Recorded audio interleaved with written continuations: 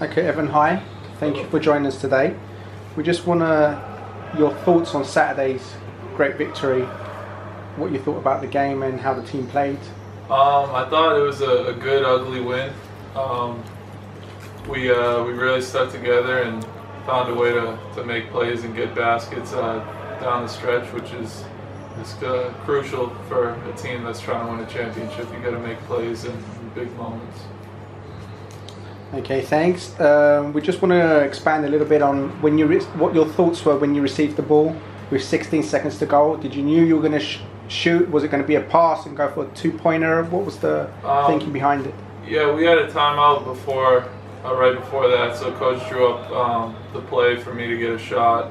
And even though I was having a really off night, everyone, including coaches, was encouraging me to keep shooting and give me a lot of confidence. So I didn't hesitate, and luckily I was able to make it.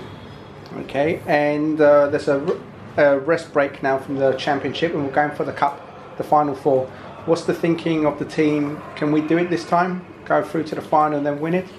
I think the team's playing really well right now. We're starting to come together, and obviously there's 4 really good teams left in the cup, and it'll be a challenge either way, no matter who we're playing. But we look really good, and everyone has really high morale, so we'll see.